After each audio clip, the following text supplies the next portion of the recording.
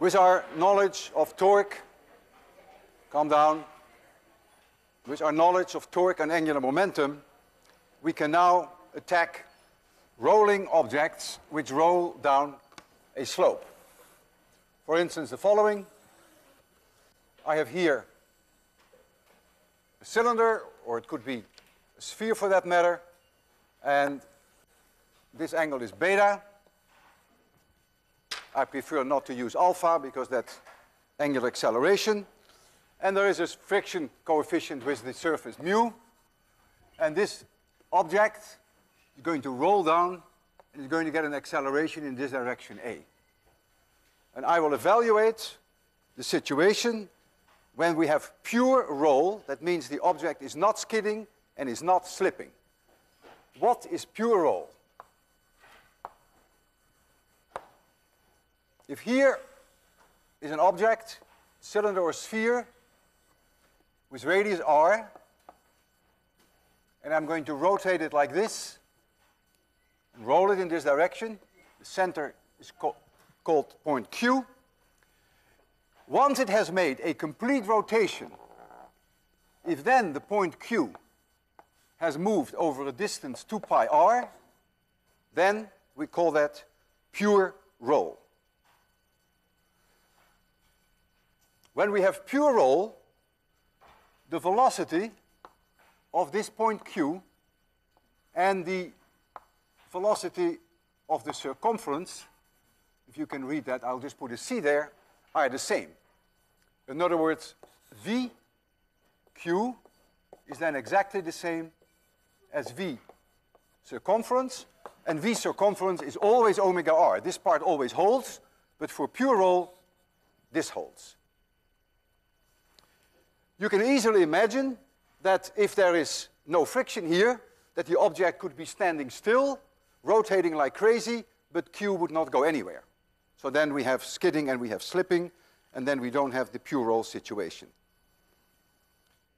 If the object is skidding or slipping, then the friction must always be a maximum here.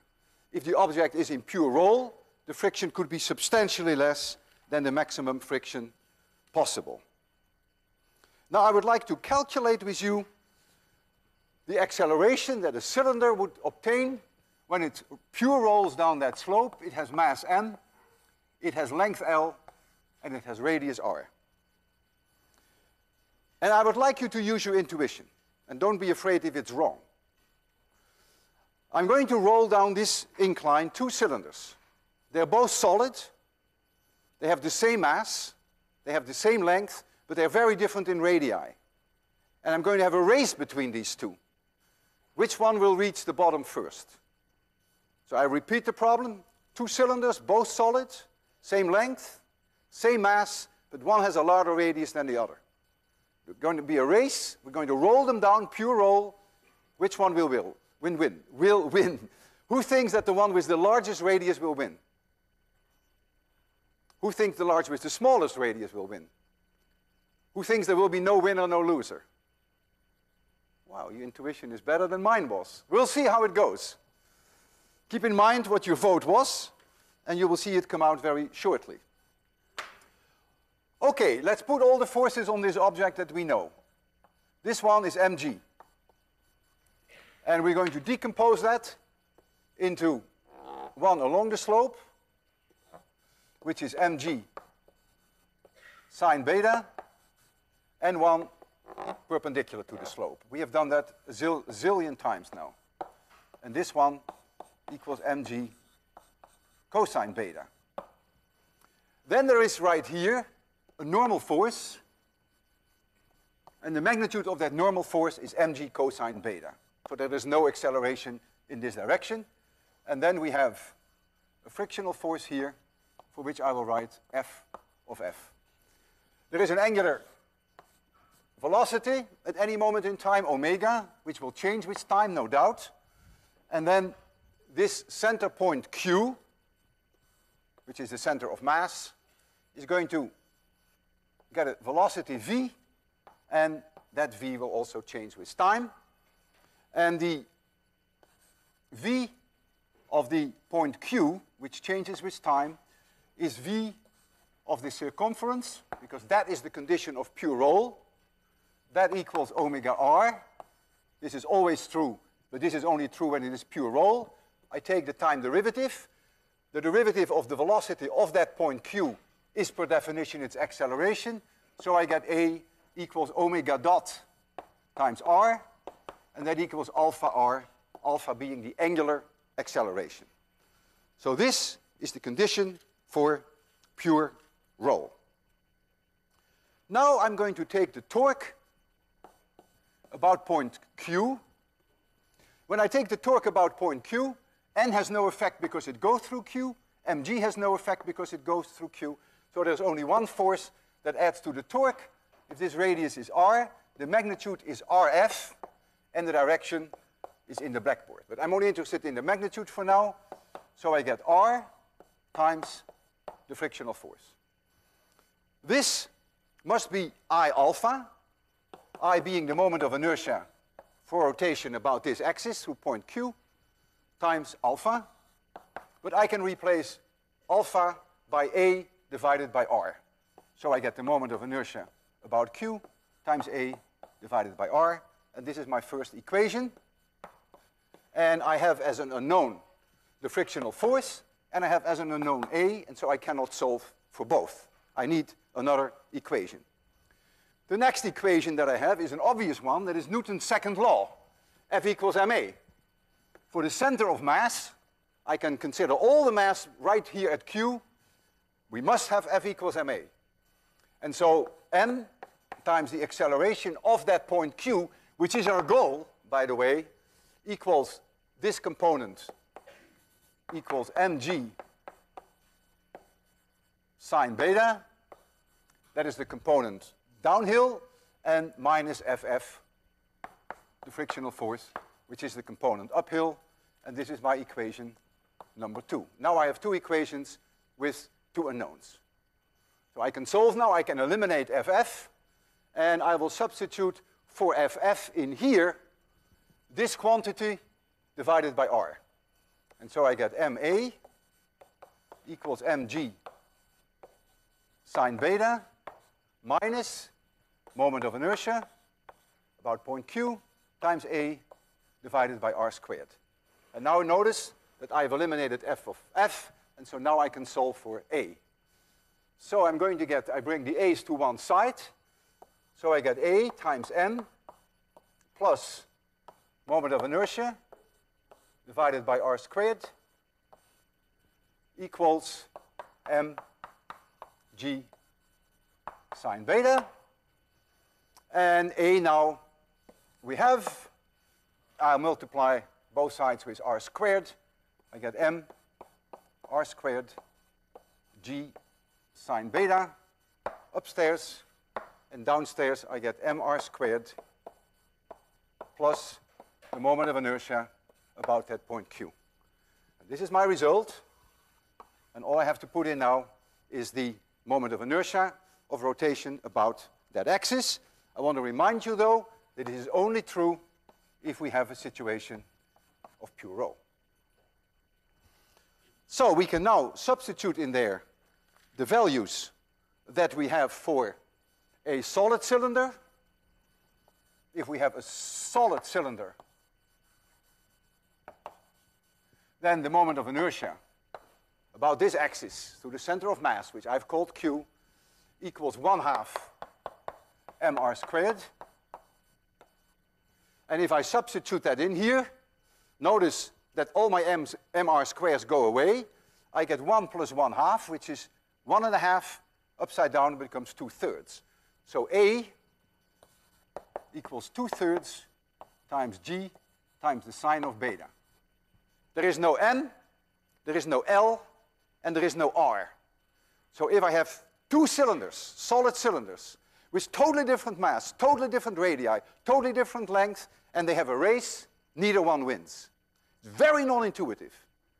Every time that I see it, I find it kind of amazing. Notice that everything disappears. M, R, and L disappear. So those of you who said that if I take two cylinders with the same mass, different radii, those of you who said that there is no winner, there is no loser, they were correct. But even more amazing is that even the mass you can change. You can change anything as long as the two cylinders are solid. That's what matters. So if we take a hollow cylinder, then the moment of inertia about this axis through the center of mass, through Q, if really most of the mass is really at the surface, then it's very close to mr squared. And then the acceleration, if I substitute in here mr squared, I get a 2 there, equals 1/2 times g times sine beta. So this acceleration is less than this one. So the hollow cylinder will lose in any race against a solid cylinder, regardless of mass, regardless of radius, regardless of length. And I want to show that to you. We have a setup here, and I'll try to show that to you also on the screen there.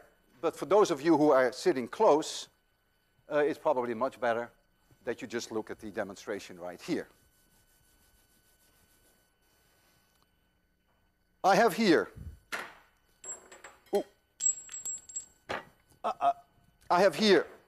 to start with, a very heavy cylinder made of brass, and this one is made of aluminum. They have very different masses, same radii, same length. Should make no difference. There should be no winner. There should be no loser. I'm going to start them off at the same time. I hope you can see that there. This is the starting point. You can lower it a little.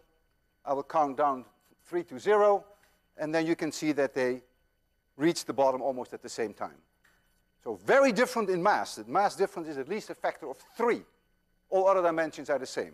3, 2, 1, 0. Completely in unison. Not intuitive for me. Now I have one that has a very small radius compared to this one. This is a small aluminum rod. Maybe you can see it here. Television. This is way more heavy, almost 30 times heavier. Should make no difference. As long as it's solid, should make no difference. No winner, no loser. Radii are different, masses are different. Should make no difference. Okay? There we start the race. 3, 2, 1, 0. And they hit the bottom at the same time. But now, here I have a hollow one. You better believe it, that it's hollow.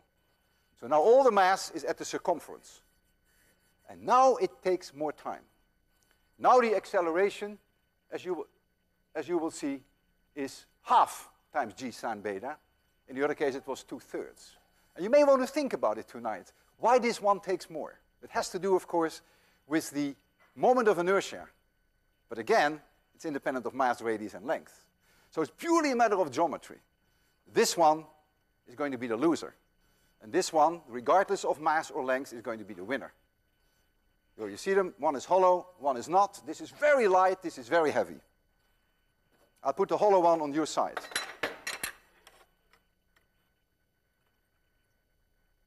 Three, 2, 1, 0. The hollow one lost and even fell on the floor. Yeah, I find these things always quite amazing that nature works this way, and I'm impressed that most of you, or many of you, had the right intuition when they said it would make no difference for the two solid cylinders. We now come to the most non-intuitive part of all of 801, and arguably perhaps the most difficult part in all of physics. And that has to do with gyroscopes. And I really urge you to pay a lot of attention and not even to miss 10 seconds. Because you're going to see some mind-boggling demonstrations which are so incredibly non-intuitive that unless you have followed the steps that lead up to it, you won't have any idea what you're looking at. It will be fun, it will be cute, but it won't do anything for you. Imagine that you and I go in outer space. No gravity, we're somewhere in outer space. And we have this bicycle wheel there. And I'm going to put a torque on this bicycle wheel in this direction. So I'm going to put my right hand towards you and my left hand away from you. and I do that for a short amount of time, and I let it go. It's obvious what's going to happen. This wheel is going to spin like this forever and ever and ever. I've given it a little torque. That means if there's torque, there's a change of angular momentum. The angular momentum change must be torque times delta t. And so I do this and let it go, and it will rotate about this axis forever and ever and ever. Simple, right? Okay. Now, I'm going to torque it in this direction. So in outer space, really standing still, and all I do is do this, and I let it go. Then it will rotate forever and ever and ever and ever in this direction. That's clear. Now comes the very non-intuitive part. Now I'm going to give it a spin in your direction. And now again, I'm going to torque like this. What will now happen? You will say, or you might say, I'm not accusing you for anything, you might say, well, you give the wheel a spin, so the wheel will probably continue to spin, and you do this.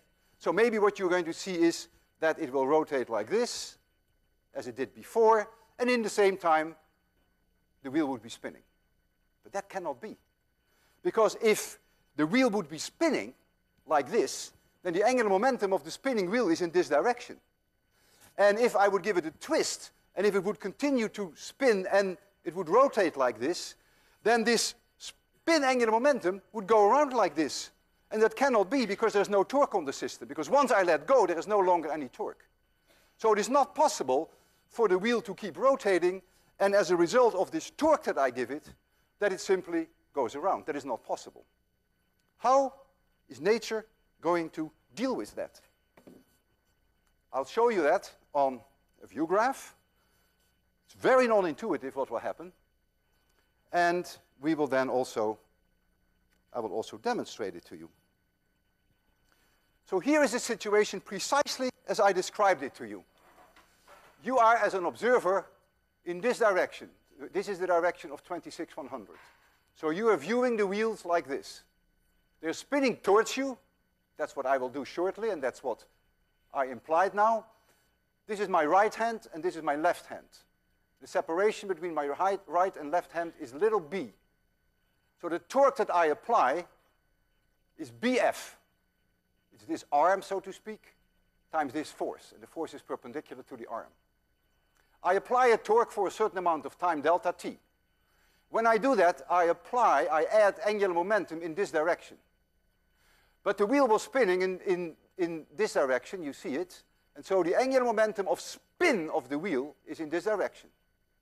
I add angular momentum in this direction, and you see that here. So this was originally the spin angular momentum of the wheel. I torque for a time delta t, and so I add angular momentum like this. And then I stop. So I only torque for a short amount of time and I stop. That means after I have stopped, the angular momentum of the system as a whole can no longer change because there's no torque on the system. And the only way that nature now can solve that problem is to tilt this wheel in the way I've indicated here and to make it spin in this direction, and it will stand still. In other words, I hold it in my hand, the wheel. I will get it. I give it a spin. I hold it in my hand. I spin it towards you. And I'm going to put my right hand towards you and my left hand away from you. The spin angular momentum is now in this direction. So I'm going to give it a torque like so, that means up. And what will the wheel do? The wheel will do this. It's very non-intuitive. Watch it. Isn't that strange? You wouldn't expect that. I will do it again. So I'm going to torque by pushing my hand towards you. And the wheel does something completely unexpected. It simply tilts. If I torque the other way around, then the torque, of course, will make it flip like this. I'll give it a little bit more spin angular momentum. So now I move my left hand towards me and towards you, and my right hand towards me, and then I expect that the wheel will do this. And that's what it does. Extremely non-intuitive. These torques applied to a spinning wheel always do something that you don't expect. However, there is one thing that always helps me in terms of guiding me, and that is, you can always predict that the spin angular momentum will always move in the direction of the torque, which is this external torque that I applied. Let's go over that again. We have here the spin angular momentum that you saw was pointing in this direction, and I applied a torque in this direction. It's a vector. And what does the spin angular momentum do? It goes in the direction of the torque. And then when I stop with my torque, then of course nothing changes anymore. And so what happens is this wheel tilts. But notice that L, the spin angular momentum, has moved from here to here. And I was torquing in this direction, so it moves towards the torque. If you have digested this, then you can test yourself now. Now we have the same wheel. I'm going to rotate it in exactly the same direction. But now I'm not going to torque like this in the z direction, or like this in the minus z direction. Now I'm going to do this, or I'm going to do this. Try now to really concentrate on what I just taught you. And try to give an answer to the following question. The wheel is rotating. I hold it in my hand, and I'm going to torque it like this, so that the torque vector is in your direction. Angular momentum was like this. Torque is like this. What will the angular momentum vector do? Move in the direction of the torque. What will the spin angular momentum vector then do? If the torque is in this direction, it will do this. It's going to move in the horizontal plane. Very non-intuitive, but that's what it will do. And I will show that to you. I'm going to spin this wheel. I'm going to spin it with a high angular momentum, high spin angular momentum. And then I'm going to sit on this stool, and I'm going to torque exactly as you see on the picture on the right. I'm going to torque like this. And as long as I torque it like this, that spin angular momentum wants to go around in the horizontal plane. And when I torque the other way around, it will go back in the horizontal plane.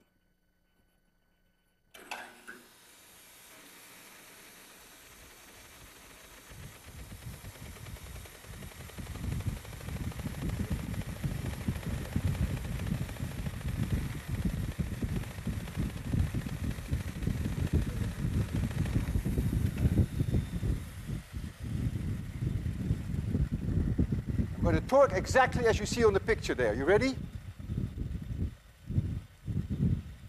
I stop the torque, nothing happens. I torque backwards, I keep torquing. I keep torquing, I feel it in my hand, I really have to push. I keep torquing, and I stop torquing, and it stops. So the angular momentum vector is chasing, so to speak, the torque. Isn't that non-intuitive? Very non-intuitive. It's also dangerous sometimes.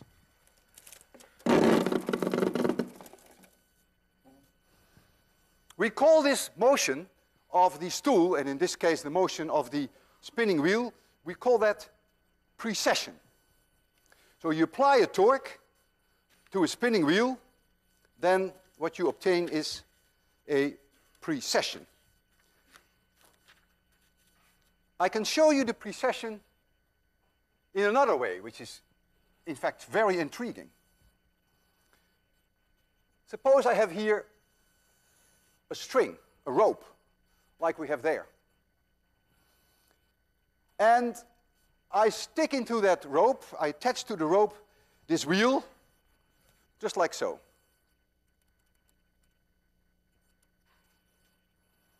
And I let it go. Well, we all know it will happen. Clunk. It's clear. All right. But now I'm going to spin it before I let it go. So here at the bottom, at this point P, there's a loop, and here is the axis of rotation of the bicycle wheel, which is solid brass, it's a solid piece, and I give that a length, a little r, not to be confused with capital R, which is the radius of the bicycle wheel. So this is capital R. And it can rotate about this here reasonably freely. I call that center point Q. And let this be the part of the wheel that is on your side. I try to make you see it a little bit three-dimensionally. Suppose now I give it a spin in this direction, omega s. S stands for spin. In what direction is now the spin angular momentum? Use your hands, your thumbs. Spinning in this direction, yeah. Spinning in this direction, angular momentum is in this direction. That's a spin angular momentum. L spin. Well, there is a force on this system, mg, and that force is in this direction. It has a mass m, the bicycle wheel, and it has a radius capital R, and this part is little r. So relative to point P, there is a torque. And the torque is R times mg. This is 90 degrees. So the cross product is nice. The sine of that angle is 1. So the torque relative to point P is R times m times g. In what direction is that torque? R cross F. In what direction is that torque? Use your hands, thumbs, whatever you want. You think in this direction? I disagree. I disagree. R cross F is, you must be kidding, in the blackboard. It's not out of the blackboard, it's in the blackboard. R cross F is in the blackboard. There is a torque in this direction. Nature, gravity, provides that torque. What will the spin angular momentum do? It's going to move in the direction of the torque. It's going to chase the torque. So what will it do if the angular momentum is here? What will it do? It will do this. And as it moves, the torque will always be perpendicular to the plane, to the string, and R. You can just see that for yourself, why that is. At this very moment, when the angular momentum is like this, the torque is in the blackboard, because it's R cross F. But when I'm here, this R has changed position and always remains perpendicular to the wheel. So the torque will also change direction.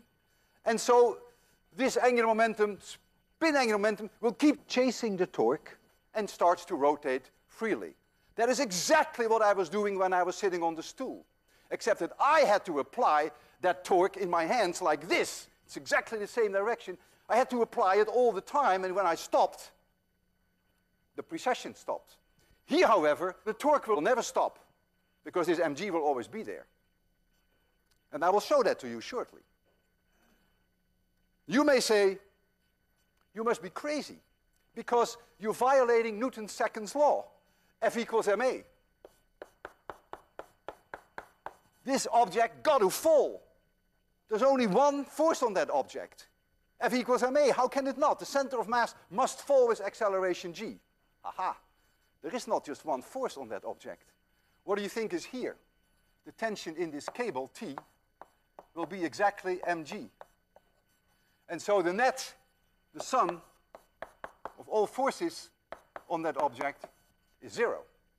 There is no net force on that wheel, but there is a net torque. And that's why it's going to precess. If there had been a net force, then indeed it would also go down if this force were larger than this.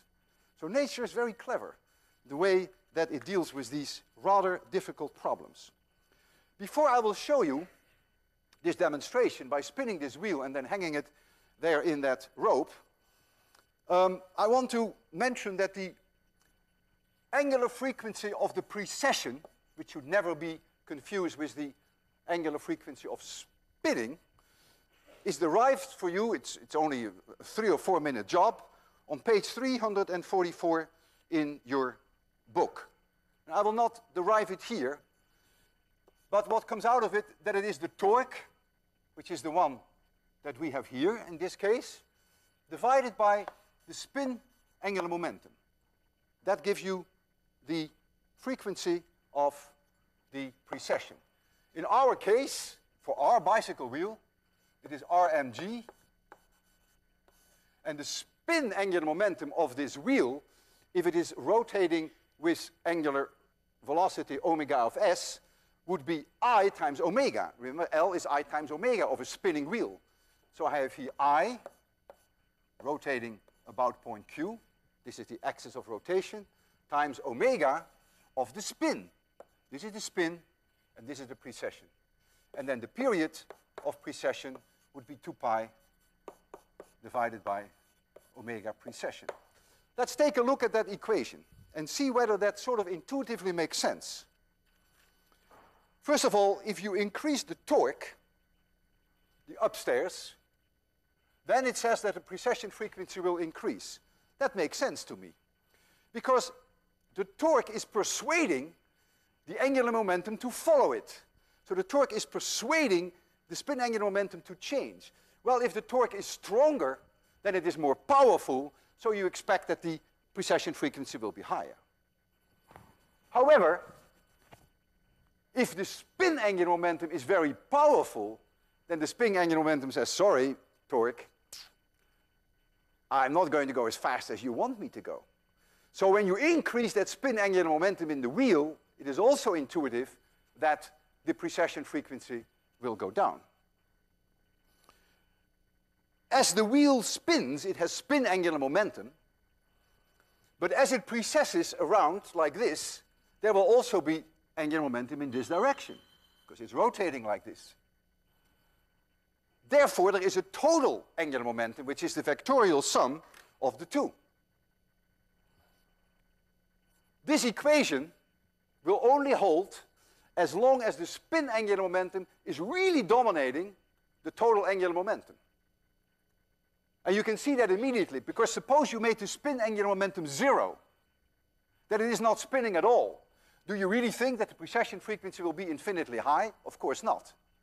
So this only holds in situations where the spin angular momentum is way, way larger than the angular momentum that you get due to the precession. So there are restrictions. When the wheel comes to a halt, when it's no longer rotating, you better believe it, then the thing will go clunk. There's no longer the precession mode.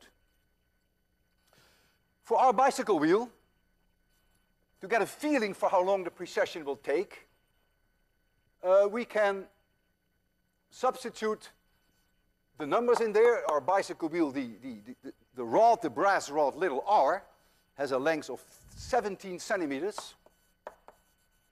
And the radius of the bicycle wheel is about 29 centimeters.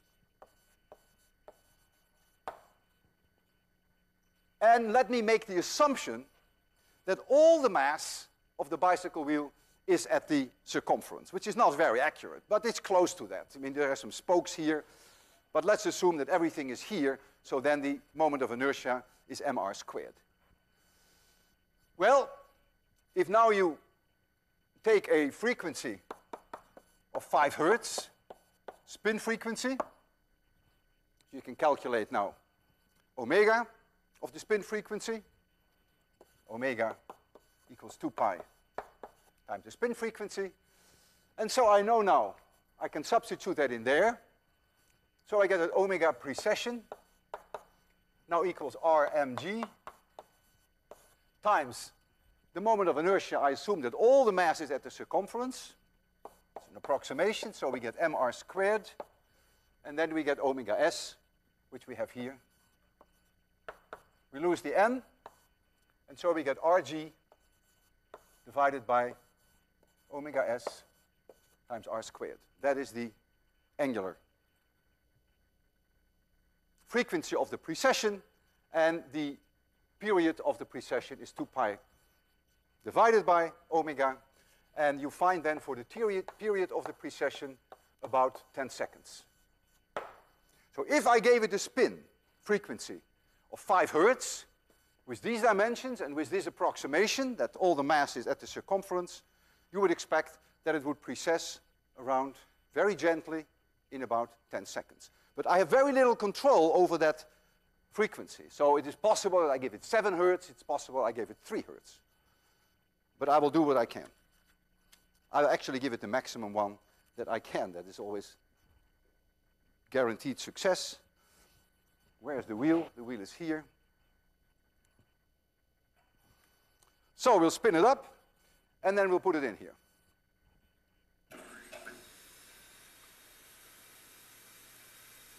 Notice the way I'm spinning it. I'm holding it away from you now. I'm going to change it and do it differently next.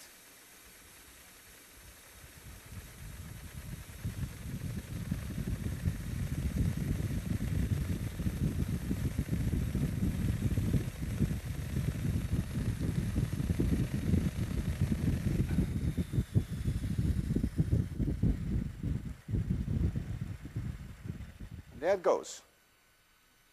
About 10 seconds. Isn't that amazing?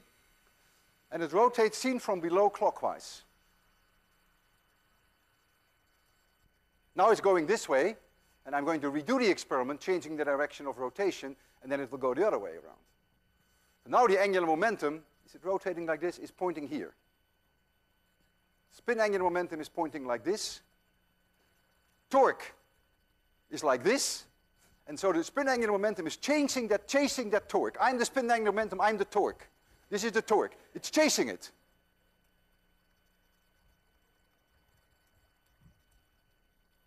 All right, so I had this in my right hand. That's all right. And now I will, so when I spin it up, that's right. So let me now change the direction. I'm turning it over, and now I'm going to spin it up again.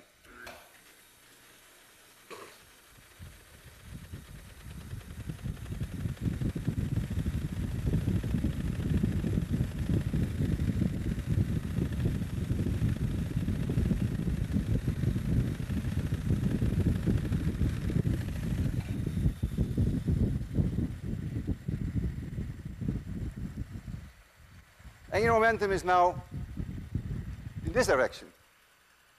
See, it's turning the other way around. Angular momentum is in this direction. Torque is now towards me. Angular momentum is chasing the torque. I've changed the direction of the spin angular momentum. I've not changed the direction of the torque, and now it is rotating as seen from below counterclockwise. Before it was rotating clockwise. If I can increase the torque by putting some weight here on the axle, here I have this actually extends in our case, and I can put some weight on here, then I actually add to the torque, and then you will see that it goes faster. The precession frequency goes up. So I will put some weight on there. Oh.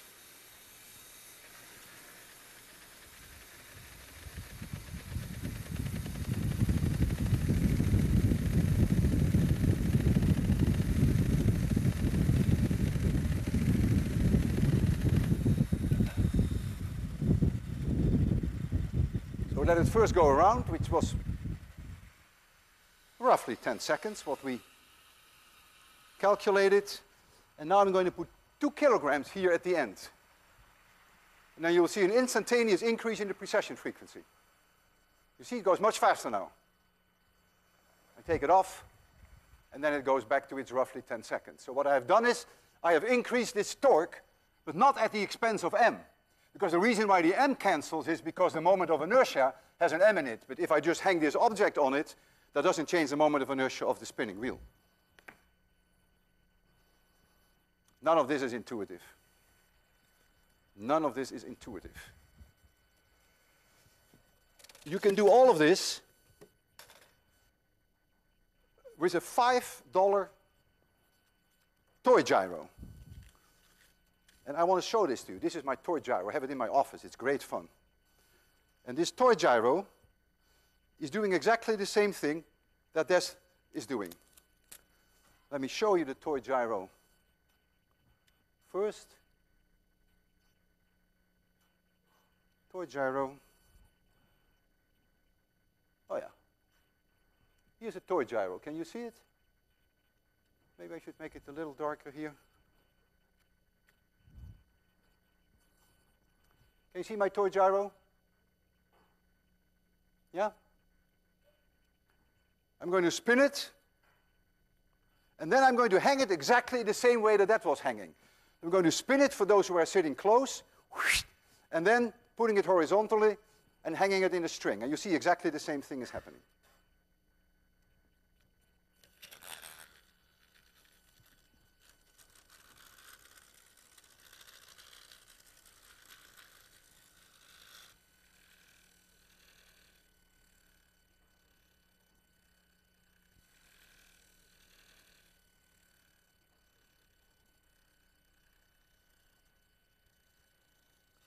And now, through friction, of course, all this fun ultimately comes to a halt. I have something very special for you, or I may have something very special for you. That depends on my helper, who is here behind the scenes. I hear him, he's there.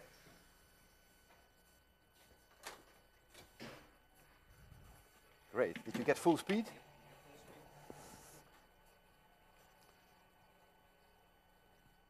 I'm going to the airport and get a little tired and ask one of my friends to help me. Would you please help me and just carry this suitcase for me around, pick it up, walk around a little, make some turns.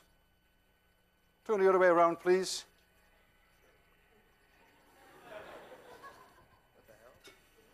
What the hell, eh? Yeah. Exactly. What are you doing, man? You're behaving so strangely. Make some more turns, man. We gotta catch the plane.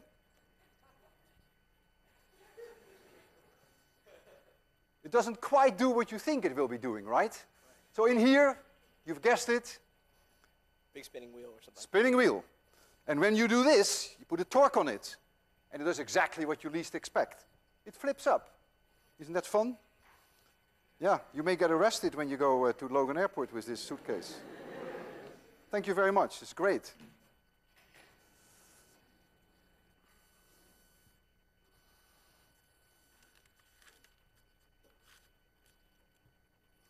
Spinning objects have a stabilizing effect. If you take a bicycle wheel, and we have one, and I put it here, and I do nothing, it will fall. No one is surprised. However, if I give it a little spin, then it doesn't fall. Why? Because it has angular momentum. It has spin angular momentum. And so it doesn't fall. And it's not only a bicycle wheel. Look, nicely stable. Not only with a bicycle wheel, you take a quarter, and you put a quarter like this on your desk. You bet your life it will fall. Roll it, becomes stable. You give it spin angular momentum, it becomes stable. Take a top. You put a top on the table, it falls over. You twist it, you give it spin, and the top is stable. So spin angular momentum has the property of stabilizing things. And you will see that addressed in one of your assignments when I want you to address that quantitatively. This is the basic idea behind inertial guidance systems. In inertial guidance systems, you have a spinning wheel. At least in the days that the guidance systems had mechanical wheels. You have a spinning wheel, but that spinning wheel is mounted in such a way that you cannot put a torque on the axis of rotation of the spinning wheel. That's the way it's mounted. We call it three-axle gimbaled gyros. So the moment that you put a torque on it, the housings, in this case the yellow and the black housing, will start to rotate. And you never manage to get that torque on the spinning wheel. You never get it on this axis. And therefore, if now you put it on your boat or you put it in a plane, a missile for that matter, if you can never put a torque on the spinning wheel, and if the angular momentum for spin is in this direction, it will stay there forever and ever, assuming that We have no frictional losses. And if then the plane turns, the direction of the spin angular momentum will not change. But what will happen, of course, is that this yellow frame will rotate, or this black frame will rotate. And in these bearings here are shaft encoders. And they sense the rotation that the outer housing makes in order to keep this thing pointing in the same direction. And that signal is being fed back to the automatic pilot, and that keeps the plane flying in the direction that you want to. So you use as a reference all the time the spin angular momentum of your gyro, which is now mounted in such a way that you cannot put a torque on it even when the plane changes direction. And I want to show that to you.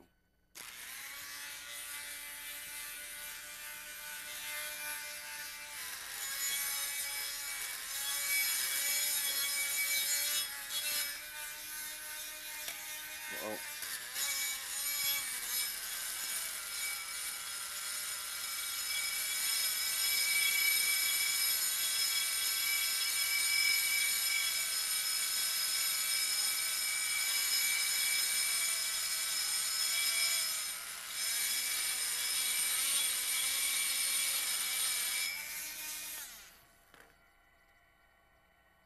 Okay, this is the direction of my spin angular momentum. And I'm the airplane. And I'm going to fly. Look at that spin angular momentum. It has no respect for me. It stays in the same direction no matter how I fly.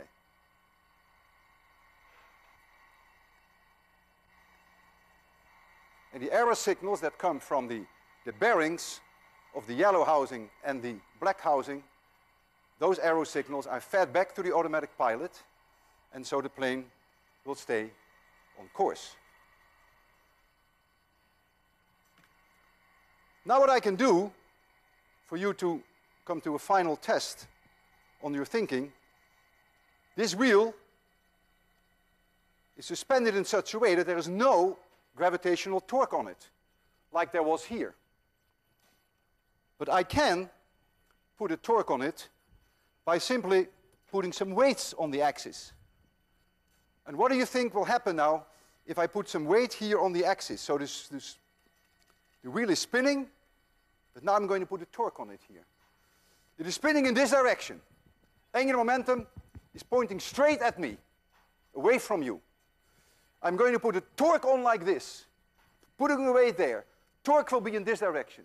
What will the spin angular momentum do? Torque is in this direction, spin angular momentum is in this direction. Spin angular momentum will start to chase the torque. Watch it. There it goes. The spin angular momentum is chasing the torque. You see exactly the same thing that I've shown you before. And if I make the torque higher, then the precession frequency will go up. See, it stops now immediately when I take it off. Put it back on again. Continues. Put more on it. Goes way faster. What happens now if I put the weight on this side? So I change the direction of the torque. If I put it on this side, torque is now in this direction. Spin angular momentum is in this direction. It's going to reverse direction. There we go. And you see it does. Amazingly non-intuitive. If you have problems with this, you're not alone. See you Wednesday.